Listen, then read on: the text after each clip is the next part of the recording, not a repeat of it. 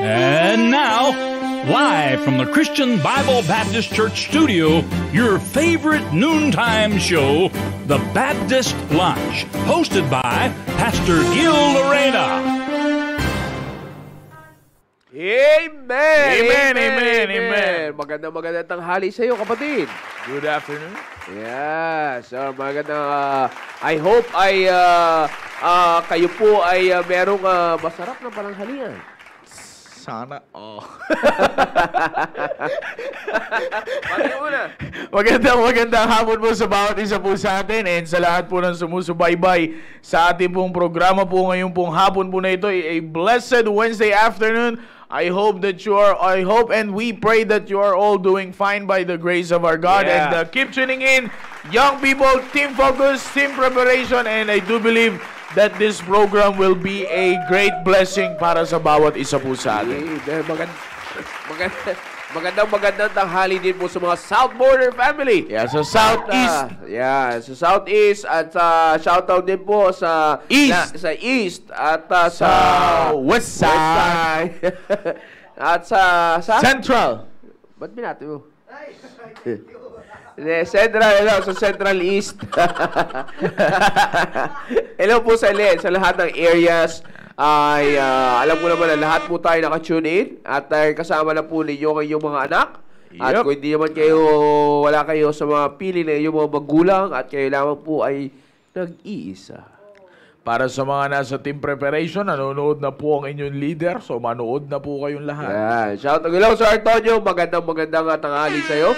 At sa lahat ng mga staff. Tinitingnan ko yung tinitingnan ko yung mga leader ng Team Focus. Kung nandiyan dyan. Okay. Then, shoutout ko na. Shoutout ko na Sir Antonio tsaka sa mga kasama niya. Na team preparation host. Yan. Si Ma'am Cyril, si Ma'am Ara, si Ma'am Rona. Yan. Mga admin din yan ng PSS na hinanap ni Pastor kagabi.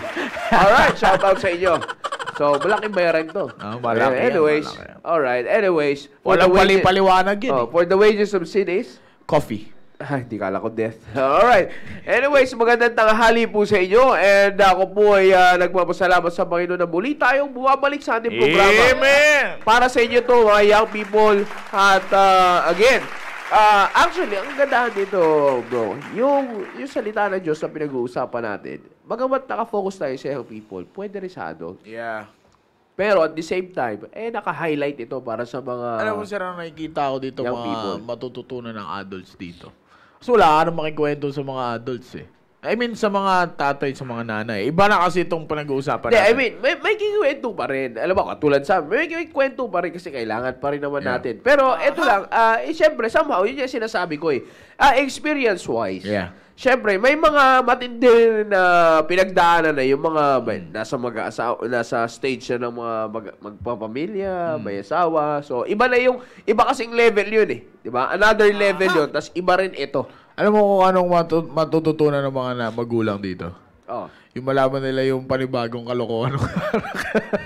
Tsaka hindi lang yun. Kasi alam mo, yan ang sinasabi natin. Yan ang pinaka-blessing nang tayo ay nasa ganitong klase simbahan. Kasi akalain nyo po yung binibigay ng Panginoon na wisdom, knowledge, and understanding sa ating mahal na pastor. Yeah, that's binibigay niya yung... Kasi syempre, kala natin nagbabago-bago yung panahon. Yes, naniniwala tayo. Sinasabi natin, times are changing. But, ang pinakamatindi nito, ang totoo niyan is, ang nauulit, nagbabago yung taon, nagbabago yung araw, nagbabago yung klima. Pero yung pinaka-senaryo talaga, na ayon sa salita ng Diyos, hindi nyo po makikita ang nagbabago yan eh. That's right. Halos umuulit lang eh. Kung ano po yung kasalanan before, umuulit lang. Para may cycle po yan eh. Yep. Yan ang kagandahan lang is that we have an immutable God and we have an unchanging Word of God. Amen. Na kaya nga ito yung ating laging basihan na pag hindi natin itong ginamit na basihan, yan nga young people, yun yung sinasabi mo kanina, and I think it is much safer to say na wala kayong pwedeng maikwentong bago sa salita ng Diyos. Yan eh, alam mo, isa yun sa mga tinatawag, mas maaaring sabihin natin mystery, no? Pero kasi alam na natin kasi na the Word of God is unchanging. Yeah. Pero yun yung sinasabi ko, kahit anong mangyari sa panahon, no? Siyempre, tayo naman, dumaan ako sa pagkabata, of course, 8 years yung gap natin. Kahit na ganun tayo kalayo, tapos, nandito ko na rin sa edad mo ngayon, yung salita ng Diyos talaga, makikita ninyo dito, mga kapatid, na hindi talaga nagbago. That's right. You see, kumbaga, yes, 90s, tapos pumunta sa millennial, sa millennial years. Kung makikita ninyo, mga kapatid, hindi, shoot siya nung 90s, shoot siya ngayong millennial years. That's right. Shoot din siya nung panahon na wala pa tayo dito. Yeah. Diba? So, makikita nyo, kung titingnan nyo ng maigi, mga kapatid, talagang, yan ang isa sa mga matindi sa salita ng Diyos. You see, kaya nga, ito yung, I would rather say, wala tayong pwedeng ikwento at sabihin bago. Kumbaga, pag nandito yung salita ng Diyos, alam mo, bago ito eh. Kung para sasabihin sa'yo ng Bible na, anong bago? Walang bago sa akin. Walang bago sa akin. Diba? That's right. Kaya napaka-importante, young people, na talagang mamuhay kayo na ang pundasyon ay salita ng Diyos. Yep. Pag pinagsawaan nyo ito, yan na. Hindi ka magiging bago. Luluba ang buhay mo. Yeah, that's right. Yan ang pinakamatay. In other words, magde-deteriorate yung buhay mo pang lumuluha, parang bangkay yan eh.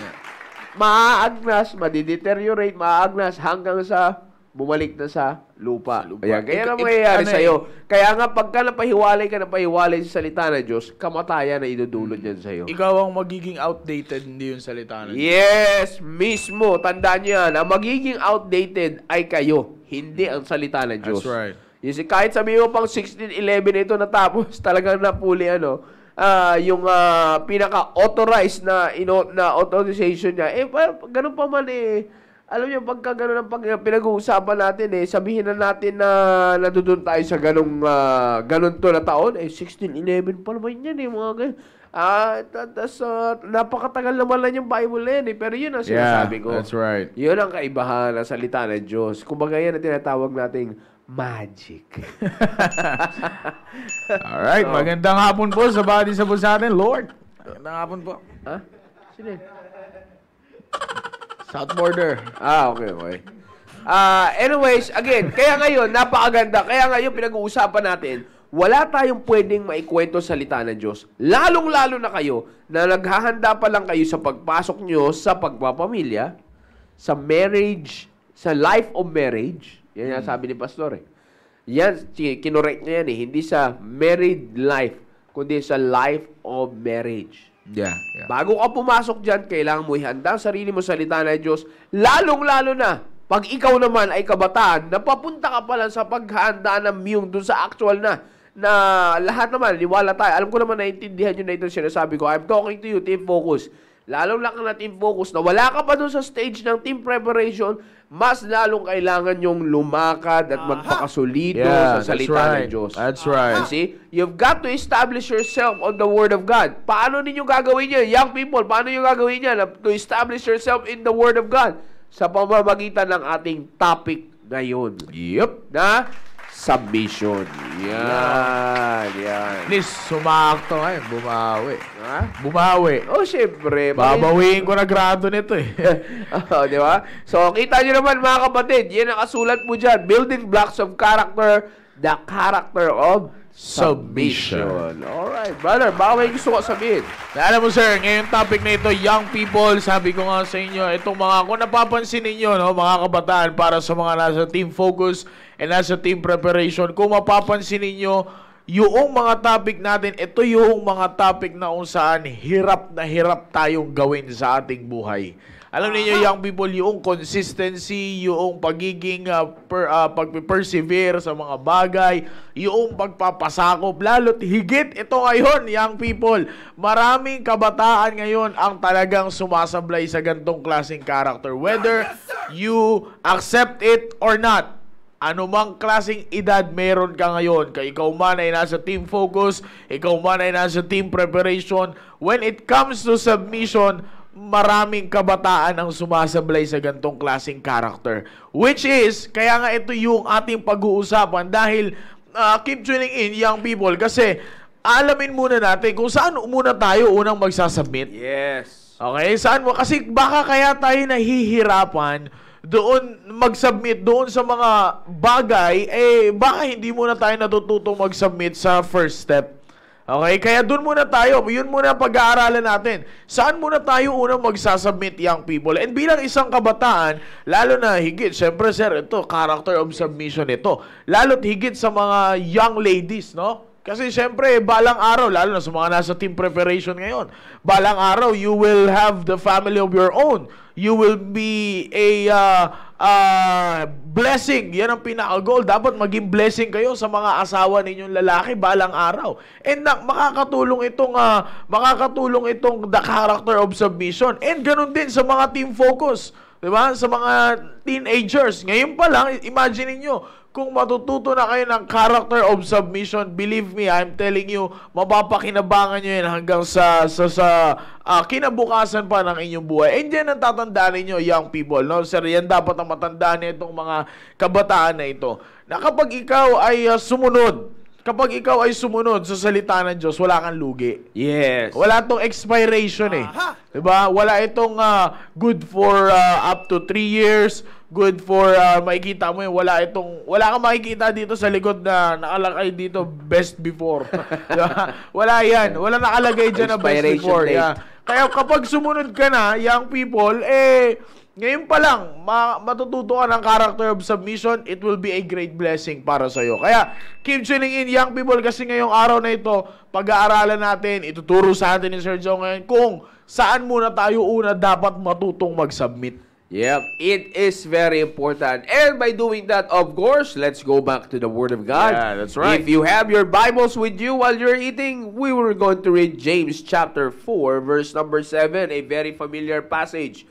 James chapter 4 verse number 7, sabi po ng Bible, submit yourselves therefore to God. Resist the devil and he will flee from you. Yeah. Actually, mga kapatid, this verse is very familiar, but yet this verse is unfamiliar to be submitted, to be obeyed, to be followed. You see? Alam nyo, young people, it is very important that we always have to pay attention on having this character of submission. That's right. What is submission? Okay, we always do that. We always define. Ano ba ang submission? Submission is the condition of being submissive, humble, or compliant. Kaya Okay? pala maraming nahihirapan. Yeah, akalain nyo. Palagay ko ikaw lang din nahihirapan. Ay, hindi na ba? Medyo, somehow. Napaka-humble Nahihirapan naman. din ako. Ay, pambihira. Nahihirapan. Hindi, kasi dapat mag-humble ka. Admitin mo rin yung problema mo. Hindi, biroan lang po namin yun. Alright, so the condition of being submissive, humble, or compliant. Alright, yan pong ibig sabihin ng salitang submission. Also, isa pa sa meaning po niyan is the bending to the authority or control of another. Wow. Ito na yan, Yan sinasabi natin. Yan na. Yeah? Kaya marami nahihirapan dito, young people. Dito tayo nagkakaroon ng... Sinabing. Dito tayo nagkakaroon ng problema. Lalo na kaya pala sir, no, hirap na hirap yung mga teenagers. Yeah. Kaya sabi ko a while ago, you have to pay attention to this character. That's right. It is really very important that you pay attention to this character, because if you're not going to pay attention to this character, you will later on find yourself rebellious. Yeah. Yan ang nakakalungkot. Alright? Yan ang nakakalungkot. If you are not going to pay attention on this character of submission, nandiyan dyan papasok si rebellion. Yeah. And, pinapauna ko na lang ito, rebellion is as the sin of a witchcraft. Aha! Akalain mo yun? Isa ka sa kabilang ka sa mga mangkukulam. Bihira. Akalain mo, di mo alam.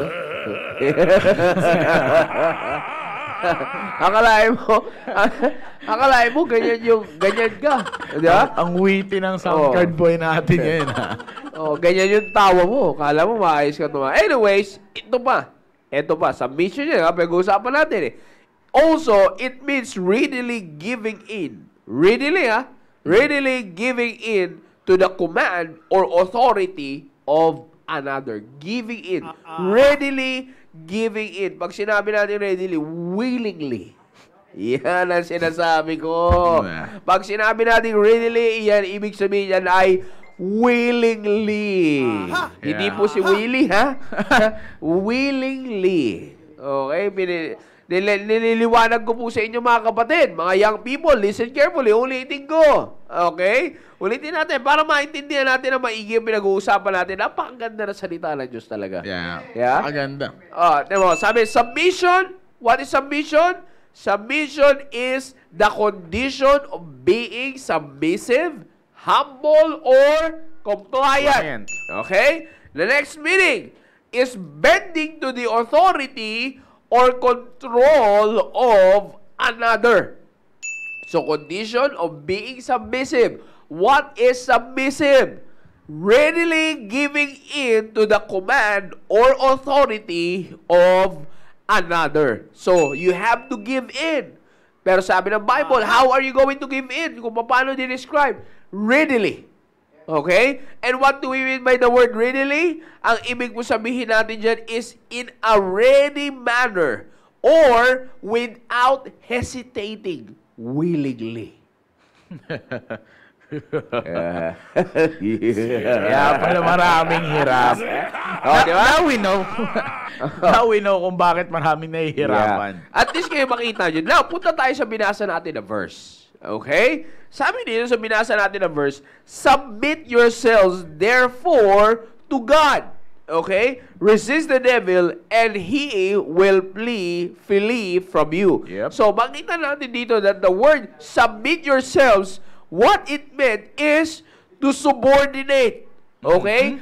To be under obedience. Yun ang pinaka-bold. Yan, to be under obedience. So, pag mag-aaralan natin to, yung mga, pag magsasama-samahin natin yung mga yon, ibig sabihin, you've got to have that willing character, of that character that you are willingly under obedience to God. Yeah, that's right. That's right. Willingly, ha? Alam mo, gusto ko yung willingly na yun, di ba? Yeah. Kasi alam nyo, pwede kayo maging under obedience by being compliant lang. Yeah. You see? Ano ka lang, parang natakot ka lang. Wala, gusto ko na lang yun. Kumbaga, ayun sir, yung no choice ka.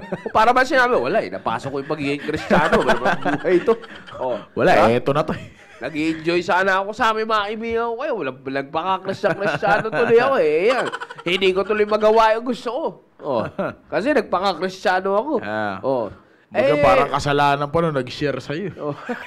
Parang kasalanan patuloy ng Panginoon na bumabasa dito para... Ito kasi si Sir Ponching, binahagian pa ako ng salita ng Diyos. Area leader. Kasalanan ito ng area leader eh. Yeah? Naisip pa. Pero anyways, kaya ko yung sinasabi sa kanila, alam nyo, most of the time, yan ang nagiging problema ng mga Kristiyanong kabataan. Yeah, that's right. That's right. This is one of the biggest problem that you have, whether you accept it or not. Yung submission mo, okay? Yung submission mo. Later ay mapag-uusapan pa natin yan. Alright? So, sa submission na sinasabi ko, you have to pay attention to the character of submission. It's because, pag hindi mo pinagtuunan ng pansin ito, darating ka sa punto ng buhay mo na lahat ng sinasabi ng Bible, napakabigat na sa'yo. Yeah. Yeah. That's right.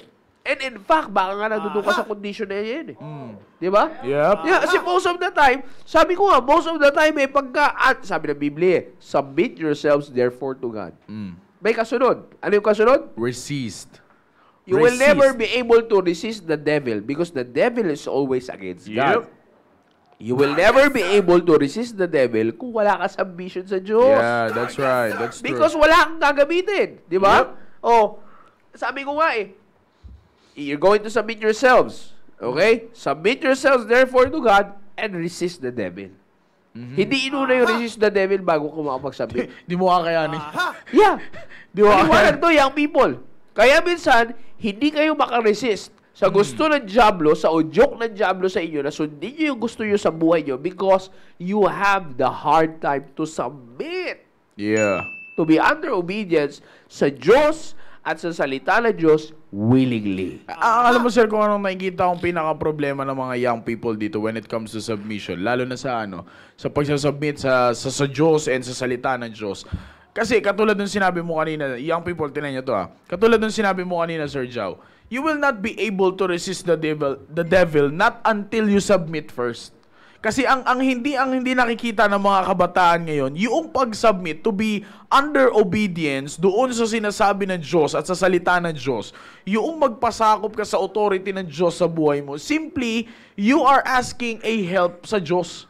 Yeah. At pagpapahayag yan ng Panginoon, hindi ko kaya to. Hindi ko kaya gawin to mag-isa. And sa pamamagitan yan, alam nyo ba, young people, yung submission, yung pinaka-essence ng submission is that you are simply being honest sa yung sarili na hindi mo kayang gawin. Of course. Kasi yan ang problema, sir, ng mga young people, Ano mo, sir, pag tinanong mo ang young people, lahat kayang gawin niya.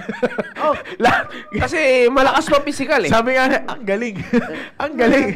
Lahat Gusto ko yan. Lahat kayang gawin, Pag tinanong mo, napakaliit na bagay. May paganyan-ganyan pa mga kabataan, Kaya nga, pag nakita mo ngayon, kapag hindi ka naging honest young people sa sarili mo, hindi mo makukuha tong character of submission Kaya nga dito, maraming kabataan ngayon ang sumasablay na sa kanilang buhay. Maraming kabataan ngayon napapahamak na sa kanilang buhay. Kasi eto nga sabi ko nga sa inyo, tinuturo ngayon ni Sir Jow sa atin kung ano yung pinaka-primary, saan muna tayo magsasubmit. Bago ka mag-submit sa ibang mga bagay, kaya nahihirapan ka, kasi nahihirapan ka mag-submit sa primary thing. Exactly. Which is, unang-una, na dapat ka munang mag-submit sa Diyos. And then, pagkatapos mag-submit ka sa salita ng Diyos. Yep. And then, after you do that, young people, that will help you na magiging honest ka sa sarili mo. Aaminin mo ngayon sa sarili mo, Panginoon, I can't do this on my own. Okay? I will not be able to resist the devil. Totoo yan. Kaya minsan, wag ka na magtaka pag napapahamak ang buhay mo. Kasi yan ang nagpapahayag na kulang ka sa character of submission, young people. Kasi, mapapansin mo naman yan active ka naman sa church. Pag inassign ka ng area leader mo na mag-Bible reading, mag-pray. Maganda yan. Yan yung sinasabi ni Sir Jow kanina, na yung submission na pupunta sa compliance. Yung pagsasubmit mo ngayon sa ministry na sabi mo ay gustong-gusto mo, you are just doing it for compliance. Kaya nga, darating pa rin sa punto ng pagkakataon na mapapahamak pa rin ang buhay mo. Yeah. Bakit? Yung pinaka-message young people ng submission is not just only, ay, opo. It's not just only a yes, sir. It's not just only a yes, ma'am. Yes, hindi doon Pag sumagot ka ng opo sa area leader mo, hindi yun ibig sabihin, nagsasubmit ka na. Yeah. Okay, halimbawa, sinabi sa'yo, magbasa ka ng Bible. Brad, sis, ikaw ngayon ang magbasa ng Bible, Ituloy mo yan, maganda. Sasabihin mo ngayon, yes, ma'am, yes. Madali lang magbasa ng Bible. Madali lang magbasa ng Bible, pero yung mag-submit ka doon sa binabasa mo bilang isang kabataan, yan ang mahirap. Yan ang mahirap. Kaya nga, kahit pambira, kulang na. Sabi ko nga kulang na lang ikaw na maging area leader. Sobrang dami mo ginagawa Ang word natin dyan is pagpapasakop. Yeah. Pagpapasakop. Kaya nga, young people, pag ininyong inintindi itong verse na to, submit yourselves therefore to God. Ibig sabihin, you are being honest to yourself na, okay, eto po ako bilang isang tao, wala akong kayang gawin. Hindi ko kaya, that's why I will submit to you as my God, as my Lord, para matulungan ako to resist the devil. Maaring, kasi sabi ko nga sa Staying Alive, Sergio, di ba? Magaling ang Diablo Kaya kanyang bulagin. Sabi mo nga, natatanda ko dito ba yun or sa Staying Alive na, you will, kaya ang patumbahin ng Diablo in your own steadfastness. Sa Staying Alive, yeah. Kaya ang pabagsakin ng Diablo. Imagine niyo yan, sa paningin natin, akala natin nagsasubmit na tayo Di ba? Pero makikita nyo, yung tinuturo ni Sir Jow dito, yung pinaka-essence ng submission, hindi mo pwedeng, yung binasa niya kanina, ilang meaning yun ng word. Hindi basta dumiretso doon sa compliant. Yeah. Bago yun, nandun yung salitang obedience na which is tinuturo. Tinuturo talaga ng Bible when it comes to submission. And the word is the condition of being submissive. Kaya nga dinefine ko yung submissive. Kasi ang gusto kong makita nyo dito, young people, pagdating sa character of submission, gusto kong makita nyo yung word na willingly. Yeah. Yeah. Willingly. Again, inuulit ko, willingly. Willingly. Diba? Willingly. Napaka-importante na nandiyan yung salitang willingly. Yep. You can never call it a submission. Not unless that you are willing to do it. Yeah, that's Tandaan right. niyo yan, That's right. young people. When you team focus, team preparation, sabi ko nga sa inyo kanina, binanggit dito ni Brother Maki, sinabi dito sa atin, Sir Maki, na later on, pag kayo ay mag-aasawa na at kayo ay asawang lalaki, maging asawang babae, tandaan nyo, hindi nyo pwedeng alisin ang submission. Yeah. Both of you will have to submit to God para ikaw, husbands, you'll be able to love your wife. Ikaw naman, wife, you'll be able to submit. Kaya wala ka talagang kalugian dito eh. Pag in-apply mo to sa buhay mo, yan yung sinasabi natin kanina, sinasabi ng Biblia. Yeah. Huwag mo, sabi ng Bible, Huwag mo kwentuhan. Huwag mo kwentuhan. Ako nakakaalam ng buhay mo, young people. Sabi ng Bible, huwag mo akong kwentuhan. Magpasakop ka sa akin ng bukal sa loob mo. Yeah. Di ba? Willingly nga eh. Kaya inuulit-ulit ko, nandiyan siya yung word na willingly. Hindi pa pwede nang papasakop ka lang dahil napipilitan ka. Hindi submission yun. Yep. Okay? You will never be able to call it submission if you're not willing to do it. Para sa martial arts yan, bro eh. Diba? Para sa martial arts yan. Hindi kami pwedeng, hindi kami pwede, diba? Pagka na sa jiu-jitsu, diba? Yeah. Pagka na-lock ka na, halimbawa, na rear naked choke ka na, talagang... Sample, tawag kaya tayo. Sa sample tayo na may choke natin. Wag na. Oh. Mukha na ayaw choke. mag-submit, sir. Ayaw mag-submit. Hindi, kasi mukha na choke. So, diba? Hindi, ibig ko sabihin, magta-top out ka eh. Yeah. Willingly mong gagawin yung pagta-top out mo. Sa ayaw at sa gusto mo. Sa ayaw at sa gusto mo, willingly ka. Hindi lang sa ayaw at sa gusto mo. Ano pa yun may force pa yun. Yeah. Kumbaga yung pagsasubmit mo, pag nag-top out ka sa martial arts, pag nag-top out ka doon sa sinasabi ko, nalock ka na ng gano'n, na-rear naked joke ka, tapos nag-top out ka, willingly mo gagawin yun para Para hindi ka mamatay.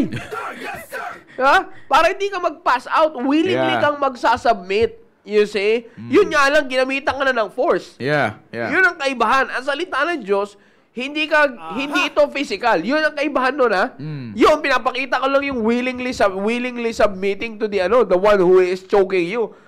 Pero physical yun.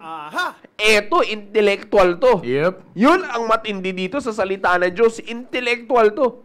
Utak na ang usapan dito. Hindi na physical. Hindi ka nagagamitan ng brutal force ng Diyos na physically. No, yung isip mo, young people.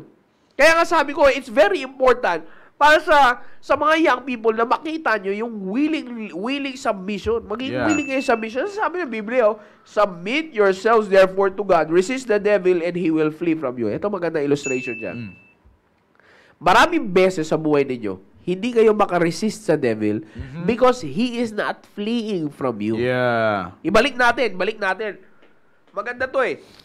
You will never be able to expect, say, the devil to flee from you if you will not resist the devil. Yep. Gusto mong lubayang ka ng Diablo? I-resist mo ang Diablo. Okay? That's right. Gusto mo, paano may re-resist ang Diablo? Magpasakop ka sa Diyos. Yun.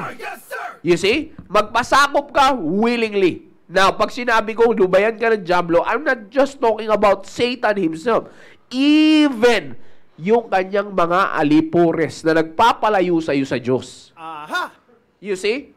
I hope maliwanag yung pinag-uusapan natin. Ulitin mo nga, sir. Kaya hindi lumalayo sa iyo yung mga tinatawag yung mga malalapit na tao sa buhay ninyo. And even yung attraction nyo from the worldly standard. Kaya hindi ito nag-flee sa inyo because you were not able to resist them. Yep. How in the world were you not able to resist them? Because you have a problem in submission. That's right. That's right. Most of the time, sabi ko nga yung submission natin, sige na nga. Yeah, napilitan lang eh. Yeah. But sabi ko nga po sa inyo, you will never be able to call it a submission, a biblical submission, if there's no willing obedience. Yeah, that's right. That's right. Parang katulad sa magulang niya, later on, pupunta rin tayo dyan eh. Kasi dyan din ang bagsak eh. Sabi mo nga kanina eh. Bago ka makapag-submit, this is the primary thing. Ito sinasabi ko sa inyo is the primary thing. Bago ka makapag-submit sa tao, mag-submit ka muna sa Diyos. Yeah, that's right. Kaya ka nahihirapan mag-submit sa tao kasi nahihirapan ka submit sa Diyos. You see? Ano ibig sabihin sa tao? To those who are in authority over you. Di ba? Marami na sabi yan sa Biblia. Di ba? Submit yourselves. Yeah, makikita natin yan. If we're going to read sa verse, Peter chapter 5, verse number 5, maliwanag yung sinabi po dito. Sabi dito, likewise, ye younger, submit yourselves unto the elders. Yeah, all you be subject one to another and be clothed with humility. For God resisted the proud and giveth grace unto the humble. Next week pa natin ipag-capitalize sa humility na yan.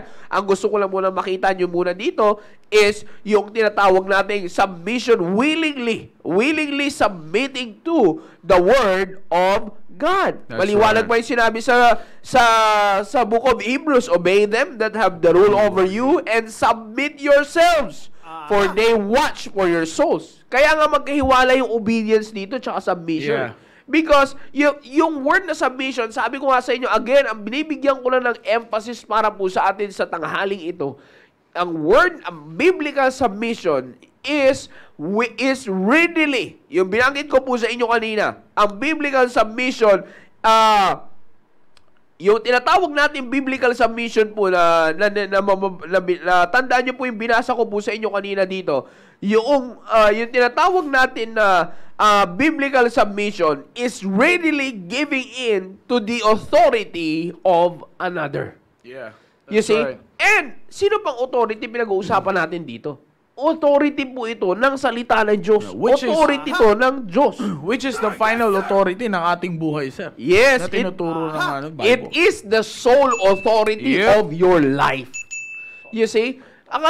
Again, inuulit ko, if you're not going to submit to the sole authority of your life, willingly, again, pinag-uusapan natin dito, biblical submission.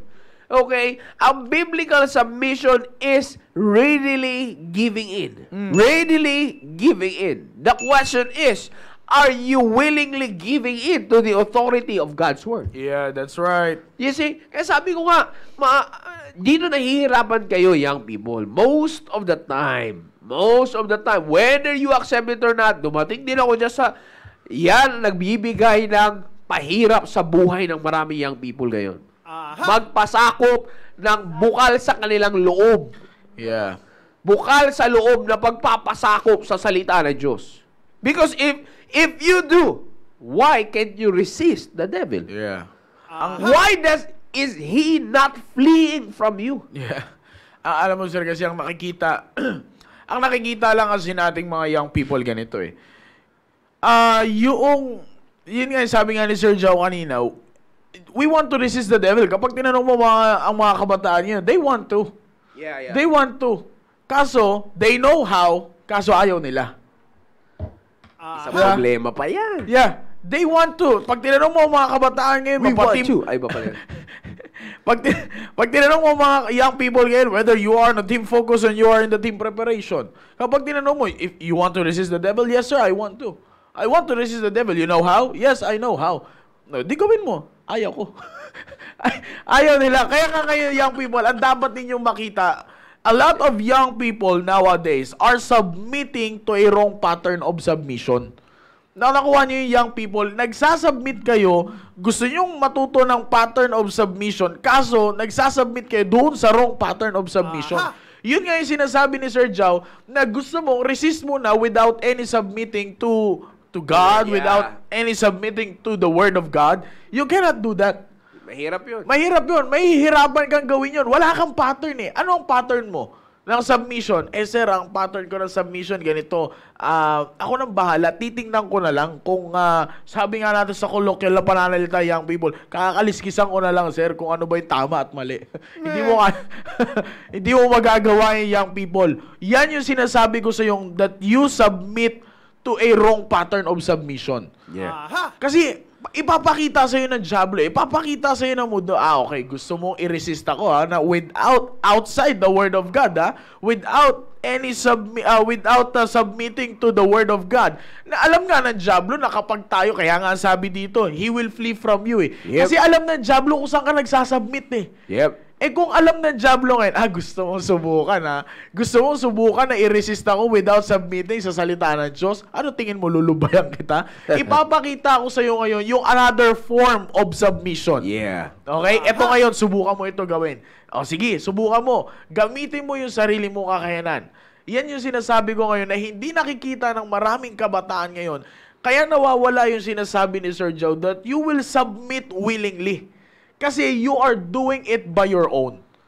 Wrong pattern of submission na ang nakita mo ngayon. Wrong pattern of submission na doon ka ngayon nag-submit. Kaya at the end, still, makikita mo, hindi mo na-resist yung diablo. Hindi nag-flee sa'yo yung diablo. Kaya nga, at the end, sabi nga natin, sayang ang effort mo, kapatid. Yeah. Sayang ang effort mo. Imagine mo yun, nagbuhos ka. Nagbuhos ka ng lahat ng lakas mo. Everything. You give everything just to resist the devil.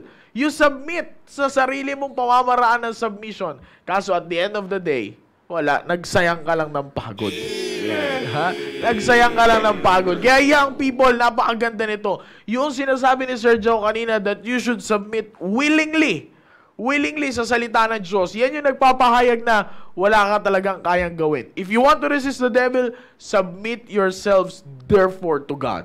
Yes. So maliwanag po yan, mga kapatid. Again, inuulit ko. Sabi ko nga hindi po namin ito sinasabi sa inyo.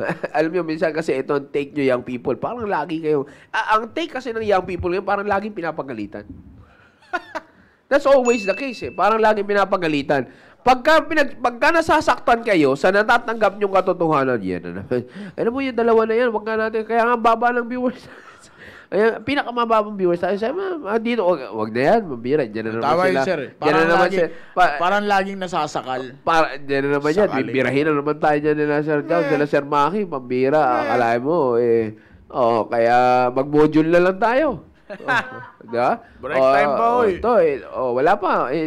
Yung iba dyan, overtime muna ako sa trabaho. May team preparation naman. Dito na lang ako. Kasi ang buong akala nyo kasi, dun lang kayo maghahanda. Yeah. At ang buong akala nyo, yung pinag-uusapan namin, kuro-kuro namin, ginagamitan namin kayo ng salita ng Diyos. And to be honest with you, God knows, hindi ko to sinasabi to brag sa harap ng camera, but God knows that I'm telling this with all my heart. We will not be able to be here. Yeah, that's right. Kung hindi kami nag-practice ng character of submission. Yeah. Again, ang goal natin dito, ang goal ng pastor natin, young people, you will be able to reach this kind of privilege from God. Hindi kasi mga kapatid, young people, tandaan nyo, akala nyo yung ginagawa nyo sa area, ayan na naman pambubulag ng diablo, young people. Yep. Akala nyo yung ginagawa nyo sa area, yan na yung sinasabi ni pastor na highest level of service sa Diyos. Hindi pa yan. You see, maraming may pwedeng mabukas sa programa eh. Yeah. You see? Yeah. Somehow, by the grace of God, sabi ko nga kung kami nga ni Sir Mac, sabi nga namin, bakit hindi, anong malalaman natin? Hindi natin malalaman. I mean, kung may plano pa ang Diyos na later on, may iba rin nakaupo dito. Yeah. Diba? You see? At ikaw na nanonood ngayon, maaaring isa ka doon. Kung nagsasubmit ka. Yeah. Again, sabi ko nga narinig nyo ito, may devotion si pastor dito. It is God who promotes. Yep. Yung isa sa mga principle, part yun sa baba ng devotion ni pastor yun before. Ewan ko po, kung matandaan nyo yan. You see, ang alam lang ng tao ay demotion. Because promotion belongs to God. Yeah. You see? Ang maglalagay sa sa ganitong sitwasyon ay Diyos pa rin. Ang naglalagay sa atin, sa sitwasyon natin ngayon, Diyos pa rin. Yeah. Nakadepende yan sa pagpapasakop natin. Yeah, that's right. Yun nga, sir, yung sinasabi natin. Ang mga kabataan kasi ngayon, sir. By the way, shoutout ko lang sa Team Focus, ha? Okay? Na tag nito, na merong tag na yung mga pictures nila sa marami na nag-send din Pati yung leader mismo. Sige, tuloy. Hindi, alam mo, sir, maganda yung sinasabi mo kanina, sir. Yung, hindi naman automatic lahat Yeah. Na nangyayari. Yun nga po yung sinasabi ko sa inyo kanina, young people. Masanay tayo, young people, na mamuhay ng isang klase ng buhay na merong sinusunod na pattern. Yeah. Kasi, alam mo yung kahit manual, for example, the manual, di ba? You cannot build something without a manual eh. Okay, paano mo, ito nga kahit gano'n nakagaling sila Sir Alex, sila Sir Rafi, when it comes to construction, di mo makikwentuhan yung mga yun eh. Yeah. Pero kapag bumuo sila ng mga bagay-bagay, kailangan nila ng manual. Yep. Kailangan nila na meron silang sundan na pattern. Yep. Kasi kapag hindi nila sinunod yung pattern sa pagbuo, halimbawa, let's say for example, nung binuo itong mesa, o di ba? Ano to sir, kumbaga parang office buster ito. So, ang manual nito pangkalahatan. Yeah. Exactly. Lahat sinerge namin para lang mabuo ito. When in fact, kung kilala nyo, mga Baptist builders natin dito, pambira, di nyo makikwentuhan yung mga yon. But still, pansinin nyo, kapag meron silang binuo, labor. Sabi nga ni Pong, team verse daw, labor not to be rich. Tuloy tayo. Pag nakita mo silang bumuo, despite of their skills, despite of anything, they still follow the pattern. Yeah. They will submit to the manual para ma-accomplish nila yung pinaka-purpose ng mesa na ito. Na magamit ng maayos, mapahinabangan ng maayos, yung tibay, tibay netong mesa na ito, masunod nila. Kaya minsan, young people, sumasablay ang buhay natin kasi hindi tayo nasanay sa buhay na merong pattern at hindi tayo nasanay sa buhay na nagsasubmit doon sa manual. Kaya minsan yung buhay natin walang tibay bilang isang kabataan eh. When in fact, pwede sana. Pwede sanang maging matibay. Kaya nga, di ba, many times ninyo naririnig sa mga preachers, sa mga area leaders ninyo, na kung ngayon pa lang bilang kabataan, magpapagamit ka na. Alam mo ang Tagalog nun? Tagalog yun, pero ito yung Tagalog talaga. Ibig sabihin nun, kung magpapasakop ka lang, kapag narinig nyo yung ganyang klaseng lingwahe sa pastor, sa preacher, sa mga area leaders ninyo na nagsasabi na kung ngayon palang magpapagamit ka na sa Panginoon, sa murang edad mo, malaki ang magagawa mo. Ang Tagalog nun, young people, kung magpapasakop ka. Kung magpapasakop ka, malaki ang pwedeng magawa ng kabataan, sir. Eh. Kapag in-apply nila yung sinasabi mo kanina, coming from the Bible, not your opinion, coming from the Bible, that you will submit willingly, malaki ang magagawa ng mga kabataan ngayon. And the point here is, alam niyo, kanina kasi baka na lagi nyo naririnig ito sa aming mga preachers. Narinig nyo rin ito mula sa ating mahal na pastor. Mostly, sinasabi po namin ito as preachers na hindi po nanggagaling sa amin ito. At kung kami man ay may masabi ngayon, hindi po ito galing din sa sarili namin. Yeah. Hindi ko ito pwedeng tawaging opinion-based eh. Lahat ng nailalabas natin, mula yan sa katotohanan, yung nabubuo nating conclusion mula sa katotohanan. Ito, most of the time, maaaring hindi nyo po alam, sa Curfew Show, sa podcast ko namin, sa Curfew Show, pinag-uusapan namin doon is the devotion. And most of the time, may principle na nilalabas ni Pastor. Pinag-uusapan namin tinatawag na realty. Diba? Nagkakaroon kami ng real talk doon. O, dadaling ko lang muna saglit dito for bago tayo magtapos. Mag-usap tayo ng katotohanan. Tinan nyo. Tinan nyo, ha? Ito, kanina ko pa to actually gusto sabihin. Kaya inaantay ko to, eh. Magkaroon tayo, tinan mo, most of the time, kung papansinin ninyo, pag itong Wednesday na ito, binaliwala nyo yung programa dahil ito ay kombinasyon, eh. Yeah? Kala natin, masosolve kayo sa team focus lang at saka sa team preparation lang. Pagsamahin natin ngayon. Pinagsama natin ngayong Wednesday. Real talk tayo. Sino ang madalas na nagko-comment sa mga programa ng young people? Yeah. Nalayan. Listen to me. I don't care kung kayo nasa team focus, nasa team preparation. Pero most of the time, ang nagko-comment sa mga programa para sa inyo, mga adults. That's right. That was legitness. I hope you're taking this seriously. Yeah, because this is not a joke. Because most of the time, nakakapakinig na kayo ng mga ganito, nakakapakinig tayo ng preaching. Sabi ko nga sa inyo this is a general problem of every churches. Ano yun? Submission. That's right. This is an individual problem of every Christian in the church. Submission. Binababa ko pa. Mula sa church, individual Christian, mapa-adult, mapa-young people. Ngayon, kaya natin ito pinagtutunan ng pansin sa inyo because kung meron man, kanina binanggit ni Maki, yung adults, meron na sila ay nasa stage na meron na silang fixed mentality that they will submit to God because they've already experienced a life na hindi nagsasubmit sa Diyos. Yeah. Sino ngayon ang malikot ang isip pagdating sa pagpapasakop sa Diyos? Kayo na maghanda sa pag-aasawa at kayo na mga nasa kabataan bago pa kayo pumasok sa pahandaan nyo sa pag-aasawa. Kayo yun. Ikaw yun ngayon. Na hindi nakikinig kasi mas sabi ko na, bibirahin na naman tayo dito eh. Real talk tayo dito. Ang salita ng Diyos yung puno ng katotohanan. Ano sabi ng Biblia?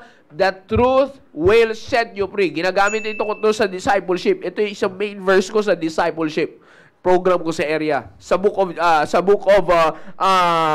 John, if I'm not mistaken. Ano sabi ng Panginoon Jesucristo doon? If ye continue in my word, ye are my disciples indeed. That's right. So, sino yon? Ano ang mark na nag-disciple, tagasunod ng Panginoon Jesucristo? Yung nagpapatuloy sa kanyang salita. Amen. At you will never be able to continue without submission. Believe me, young people, lahat ng ginagawa mo sa buhay mo bilang isang Kristiyano, laging kasama ang pagpapasakop. That's right. Amen. Sabi nga namin sa inyo kanina, ang Biblia na ang pattern natin ng ating buhay. Yeah. Gusto mo lumakad? Thy word is a lamp unto my feet and a light unto my path. You see? Kaya nga, ito yung gabay natin sa lakad natin. Therefore, kung ito yung gabay, magpasakop ka sa gabay. Magpasakop ka sa liwanag. Huwag kang gumawa ng sarili mong kandila. Ang kailangan mo, spotlight, floodlight, hindi kandila. You see? I hope you're taking this seriously, young people. Sabi ko nga sa inyo, later on, eto si Mangi, sabi ko nga sa inyo, ito na lang, si Mangi, wala pa siya sa team preparation, nasa team focus pa ito, nakikita niyo sa Mangi. Kung kailangan niya, lumalakad siya, may tinatahak siya daan, mula sa team focus at mula sa team preparations hanggang sa amin. You see? Now, tingnan nyo kaya ko sinasabi ito sa inyo, galing din naman ako doon. Bago ko napunta dito, nasa team focus, pumunta ako. Well, of course, yung panahon namin, walang team preparation, meron, pero hindi katulad ng organization nyo. Mas maganda ang organization nyo ngayon. You see, hindi ko dinidisregard nyo before, pero maganda ang organization nyo ngayon, kaya huwag nyong basta-bastahin yan. That's right. Huwag nyong laruin yan. Hindi yan pang barkada type. Ha? Inuulit ko, sa mga nasa team preparation. Hindi yan pang group chat. Hindi lang yan pang group chat. Ha? Yung grupo nyo, nandiyan dyan si Sir Antonio, nanonood, ako'y sinusuportahan ko si Sir Antonio sa pagsabi sa inyo nito. Hindi biro ang asosyasyon nyo sa team preparation. Okay? Seryosong bagay yan. Ang grupo nyo na yan. Ayan ay binuo ni Pastor para maihanda kayo sa buhay ng pagpapamilya at pag-aasawa. That's right. You see? Now, kaya ko sinasabi sa inyo, malaking papel dito ang submission. That's right. Hindi ako nakapaghanda para sa aking pag-aasawa na dumating ako sa sitwasyon na ito kung hindi ako nagpasakop. Yeah. Hindi rin ako mula sa team focus, hindi ako pumunta doon sa paghahanda ko na final na preparation ko. I'll just call it a final preparation before I enter the life of marriage. Hindi ako pumunta doon sa final preparation kung hindi rin ako nagpasakop. Ang dami kong kalokohan dito eh. Dito. Dito. That was Oh, legitness. hindi, yung stage ba? Yung stage yung sinasabi ko. Oh, narinig niyo yan eh. Sabi ko nga eh. Ito, di ba? Na pumunta dito ngayon. You see? Kung hindi ako nagpasakop, hindi ako naka-resist sa Diablo. Yeah, that's right. At kung hindi ako naka-resist sa Diablo, hindi niya ako lulubayan. You see? Kaya magpunta ko sa final preparation by the word of God, pinatitibay niya, by the blessing of God, by the grace of God, pinatitibay niya ako sa prinsipyo. Amen. Dahil nagpasakop ako. Amen. Kaya nakapag-asawa ako ng maayos, nakapag-asawa ko ng tamang tao, you see, may dalawa ko ngayong anak, parehas kami ngayon nasa gawain. Sabi ko nga sa iyo, hindi porket anak kami ni Pastor Hill, kaya kami nandito. Hindi yun ang kaso dito. That was legitness. Ito po, tahasa ko na dito sa National and International Broadcasting ng Ministry Broadcasting ng Christian Bible Baptist Church Taguig. Sinasabi ko po sa inyo ito, si Pastor Hill ay isang magulang at isang pastor na walang anak-anak sa gawain. Prinsipyo ng salita ng Diyos ang siyang mananaig. That's right. Kahit na anak pa kami, kung wala kami sa prinsipyo, wala kami sa standard ng Biblia, wala kami sa harap ninyo. Kaya ko yan sinasabi sa inyo, because nasa Biblia yung ginagawa ni Pastor eh. Pattern yun. Hindi kami pupunta dito kung hindi nagpasakop si Pastor Hill. Man. Hindi rin kayo pupunta dito kung hindi kami nagpasakop sa tinuturo ni Pastor Hill. That's right. Which is, young people, yan yung common ground natin. Kaming mga adults, kayong mga young people, team focus, team preparation, salita ng Diyos ang common ground natin. Kaya nga sabi ng Bible, submit yourselves therefore to God. Pay attention to your character of submission because that will help you to resist the devil and live your life in biblical standards and principles. Yes, sir. Kaya hindi ka malayuan ng mga kaibigan mo na pinapalayo sa iyo na sinasabi ng Biblia na dapat mo i-avoid. Mga kaibigan mo, parehas kayo nasa church pero hindi tumatay sa prinsipyo. Avoid them. Bakit di ka makakalas sa kanila? Kulang ka pa, check mo submission mo. Yeah. I-check mo submission mo. You see? Bakit hindi ka maka-pay attention sa tinuturo ng Biblia pagdating sa ito, yung lesson ngayon sa team preparation, sa life of preparing in the life understanding marriage. Before marriage. Before marriage. You see? Ganda Yung team na yan. Ha? Ganda ng topic na. Napakaganda ng topic na yan. Again, may counter ang mundo dyan. Inuulit ko sa inyo. Ha? May sariling standard ang mundo sa bagay na yan. Paano nyo unawain ang marriage, ang life of marriage na yan? You see? May counter. Kung hindi kayo magpapasakop sa topic nyo every Friday, I'm telling you, para kayong pumasok sa buhay ng pag-aasawa o pagpapamilya na para lang rin kayo nasa mundo. You see? Right. And ito na nga yung That's sinasabi ko sa inyo in conclusion. Mapateam focus, mapateam preparation, kasi most of the stuff dito nasa team preparation. Mapateam focus, mapateam preparation, hanggang sa mapunta kayo sa condition namin as adults. Okay? As living a life of marriage. Okay? Hanggang sa mapunta kayo sa condition namin, tandaan nyo, magpuproduce tayo. Yep. Ano ngayon ang ipuproduce natin? Ang question ko nga sa discipleship namin sabi ko nga what kind of you will you produce? Yeah. Kasi duplicating yourself. Teacher na discipleship sa Philippine School of Scriptures class 2020. 2020. Is the word. Yeah. Oh, di ba? Hindi totoo yan. Di ba, sir? Tinuturo mo yan, di ba? Yeah, yes, sir. Yes. What kind of you are you going to produce? Brapo. Kung wala kayo, dami dito yan. Shout out to Estudyante. Best friend ni San Antonio. Okay. Best friend ni San Antonio. Oh, di ba? Hindi, tsaka ni JJ. Oh, yeah, best friend nila yan. Yan sila. Joshua. Joshua de la Cruz. Yeah, shout out sa iyo, sir. Alright? Anyways, kaya ako sinasabi sa inyo ito. What kind of you are you going to produce? You will never be able to produce a right and biblical you if you're not going to submit to the Word of God. That's right. I hope natulungan namin kayo ngayong tanghali. Real dito, sabi ko nga nasa sa inyo yan. Big viewers natin ngayon ay nasa 70 lang yata. Nasa 83 na, napilitan Hindi. Sa mga 83 viewers namin ngayon, again, baka kasi nag-combine na kayo with your parents. Kaya konti yan. Again, I'm very thankful that you are with us. Yep. Kung ikaw ay young people na nanonood ngayon, check your character of submission. Pay attention on your character of submission. Yeah. Tuloy natin to next week. Yeah, hindi pa to tapos. Mahaba to. Itong submission na ito, because sabi ko nga sa inyo, nag-uusap nga tayo kagabi, nagtatanong ka sa akin, di ba? O, sabi ko sa iyo, saglit lang. Titingnan ko muna sa Bible. At ayun nga, sabi ko nga paglipat ko rin, di ba? Kita mo yung table ko. Lumipat ako ng table ko. Yes, sir. Ito daw, yung mas malalaki na mesa. Yeah? Paglipat ko sa table ko na yun. Doon. Yeah. Akalain nyo, again, ito ay binigay ng Diyos para maliwanagan kayo, young people. Hindi ito para atakihin kayo. Again, ang goal nga natin dito, hatakan tayo dito pataas. Yeah. Hindi tayo hatakan pababa. You see, lumalaki yung gawain natin. Pagka, wala pa naman ako, hatak pa baba. Hindi tayo hatak pa baba. Hinahatak pa taas. Parang alam ko yung lyrics na yun. Anyways, ibig ko sabihin, yung, hindi tayo maghahatakan pa baba. Hatakan tayo pataas. Bakit? Kailangan kayo, young people, sa malago at lumalagong gawain ng Christian under the pastor, under the LAURENA. You see, akalain nyo yan? Lumalago yung simbahan natin. Ang kailangan natin, tao. You see? Kaya nga, hahatakin namin kayo pataas. At kung magpapasakop kayo, magsasama-sama tayo. Magpapasakop kayo sa salita ng Diyos, ha? Magsasama-sama tayo sa mataas na antas ng paglilingkod sa Diyos. Marami pa eh. That's Akalain mo, international. Who will know kung hindi pa nag-pandemic?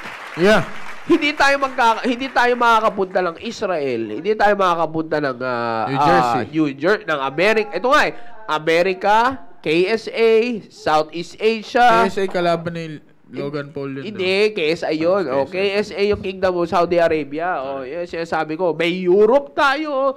You see? Akalain nyo yan? Hindi tayo makakarating yung mga ini-isa-isa na natin yung kontinente ng mundo eh. Akalain nyo yung pinahintulutan ng Panginoon. Full-time tayong Aprikano. Yes, oo. Diba? Ano? Full-time na Aprikano. Hindi, totoo naman talaga yun. May nagkukontak sa Facebook, totoo ito. May nagkukontak sa Facebook ng church. Mga Africans, di ba? Mga Nigerians. Di ba? Ang sabi nila doon, sir, hello man. si Rasta man. Sir Tonyo, shoutout sa'yo kay Rastaman. Di ba? Hindi, kaya ako sinasabi yan sa inyo, kasi... Third eye. May third eye. Hindi, kaya ako sinasabi sa inyo yan, lumalawak ang gawain yung people. That's right. Marami kang pwedeng gawin. Hindi lang yung pagbabasa mo ng Bible sa area. Hindi lang yung pagkakanta mo sa area. Marami pa. That was legit. You see? Marami pa. Akalain yan. Alam nyo kung saan na naman kayo dadali ng Diablo? Sa kaisipan na, hayaan mo na sila dyan. Marami naman na sila dyan eh. Di ba? Kaya, again, inuulit ko young people, hindi pa. Yung ginagawa nyo sa area nyo ngayon, magpasako pa kayo sa Diyos, dadalhin pa kayo yan sa mas mataas na paglilingkod. That's right. Bani Maki? Alam mo, young people, napakaganda. I hope that you all enjoy our program this afternoon. Alam niyo po, submission is very important. If you want to build na maayos, kung gusto nyo mabuhay na maayos bilang isang kabataan, you've got to build a blocks of characters in your life. And isa sa mga makakatulong sa inyo para mabigyan kayo ng maayos na buhay is that kayo ay magkaroon ng character of submission. In any aspect of life, brethren, young people, submission is very important. Okay? Submission is very important. Kahit saan nyo ilagay yan, nababagay yan. Yan ang maganda kapag ikaw ay namuhay ayon sa prinsipyo ng salita ng Diyos. Kahit saan mo ilagay, babagay yan. Yung mundo, pili yan eh. Yung prinsipyo ng mundo, pili yan. Pero kapag ikaw ay namuhay ayon sa prinsipyo ng salita ng Diyos, babagay yan kahit saan. At higit sa lahat, tutulungan ka pa niyan. Ang prinsipyo ng mundo na ito, tutulungan kang masira ang buhay mo. Tanggapin na natin yan, young people. Ang prinsipyo ng mundo na ito, tutulungan kang sirain ang buhay mo. Kaya huwag ka na sumunod dyan. Huwag ka na mamuhay ayon sa prinsipyo ng mundo. Mamuhay ka ayon sa prinsipyo na ng salita ng Diyos. At kapag nakita mo na at naituro sa inyo ang prinsipyo ng salita ng Diyos, sabi nga ng ating talatang binasa, all you have to do is to submit. Amen. Alright? So magkita-kita tayo next week. Young people, lagdagan pa natin yung viewers natin. Let us reach more young people. Sabi nga ni Sir Joe, magtulungan tayo. Yeah. You know, kung ikaw ay merong kakilalang kaibigan na nangangailangan ng tulong, okay? Ang pinaka-the best na matutulong mo sa kanya is not the top of sa kanyang likod. Mapababae man yan, mapalalaki. Huwag mo siyang tulungan emotionally, tulungan mo siya spiritually. Alright? So, kaya kung meron kang kakilala na kaibigan mo at nagpapakilala ka na ikaw talaga ay totoong kaibigan, then let's help them by tagging the name of your friends here sa ating live and by sharing the link of this live. Next week, young people, magkita-kita tayo. Alright. And again, dapat mas marami tayo kaysa actually inaasahan ko dito. I am praying that this will happen. Dapat mas marami tayo sa bagay. Sabihin na natin, alisin muna natin excuse. Okay? During break naman, dapat kombinasyon nito ng team focus at saka team preparation. Supposedly, dapat maraming viewers tayo Dapat sama-sama tayo. Let's hit again. Let's hit na team focus, team preparation. Let's go to hit our to share the link to others at gawa tayo ng goal na i-hit natin yung mataas na viewers. Dapat kung nag-hundreds tayo sa magulang at saka sa damdamin ng nanay, sa programa ng mga tatay every Friday, dapat ganoon din tayo sa Wednesday and Thursday. Yan, na doctrinal. Mag-join yan Alright, Kaya ay napaka-importante yan. Alright. Ka lang, sir, sila Pastor Rick Belmonte and nanonood ata sila from yung may mga kasama ata sila Sana young people. Amen, amen. Si Ma'am Tang kanina nandito. Ito sila. Yan. Alright, and alright, of course, nais ko lang shoutout dito sa GC ng Team Focus. Dito, may nag-send dito mula sa Obedient Root, mula sa Benevolent Dorcas, yan, hindi ko lang maipakita sa inyo sa Ambassadors, meron nag-send ng picture dito, meron din sa Mighty Isakar, yan, sa area, ano yung area nila, Ma'am Jessa? Yung, Southeast. Hindi, yung grupo, nakalimutan ko to basta may kasama si Ma'am Jessa, yan, may kasama siya si Erica. Kailan, area nyo rin to. Yan, kasama sila shoutout sa inyo, at sa mga nagliliwaliw na Team Focus. Okay? So again, nabanggit ko to last week. Babanggitin ko ulit ngayon. Bukas, leaders sa Team Focus, may meeting tayo. Sir, alam mo ba? Binanggit mo to last week. Kaya babanggitin ko rin to ulit ngayon. Okay. Na bukas, may meeting yung leaders ng Team Focus. Yes, okay. Bukas yan. Before we start at 7 o'clock. Okay. Alright? So, at least, bago ko makalimutan pa yan, baka mamaya, paalala mo sa akin, 7 o'clock din. Sir Antonio, Yan inulit ko sa inyo nagko-combination kami dito nagko-combination minsan siguro sa bagay kasi mahirap pala to napupunta pa dito pero prayerfully prayerfully ay magkaroon ng panahon na makasama rin natin dito si Sir Antonio. Dito ka, sir. Dito ka sa gitna, dito ka sa gilid. Dito ka sa combination Combi. Yan, Combi. Alright, anyways, again, maraming sa inyong salamat sa inyong pagsusubaybay. Hindi natin tatapusin natin programa na hindi po tayo nagpapasalamat sa ating mga frontliners. Yung pang Philippine Airlines. Ulitin natin. Alright, maraming salamat po sa inyong pagsusubaybay sa ating programa. Hindi po natin tatapusin natin programa na hindi po tayo nagbibigay-pugay para sa ating mga frontliners. Habang kayo po ay nanonood ng pagbibigay-pugay, huwag niyong kalimutan isuot ang sinturon ng pangkaligtasan. Aeroplano yan. Aeroplano na wala. Sinsya na mo.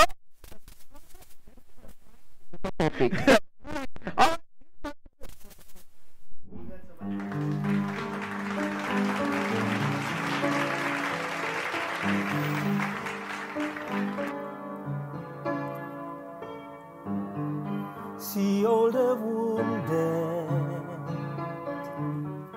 hear all their desperate cries for help, pleading for shelter and for peace.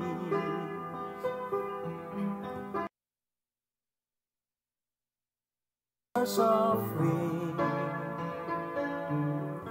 come let us meet them at their need. Don't let a wounded soldier die. Come let us pour the oil. Come let us wind the word.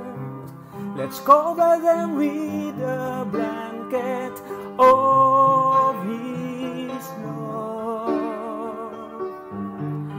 Come let us break the bread. Come let us give them rest. Let's minister healing to them. Don't let another wounded soldier die.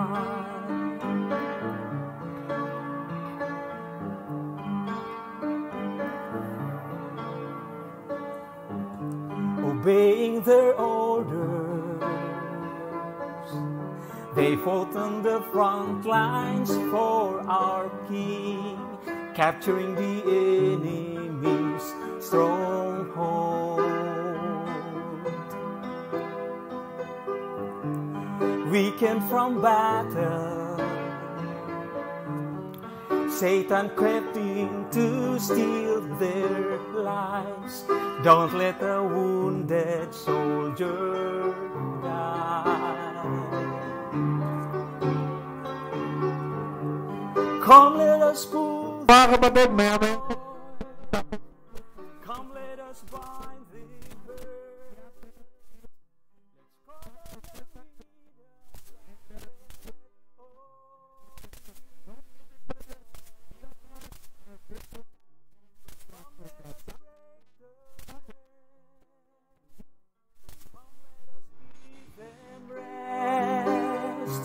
Let's minister healing to them.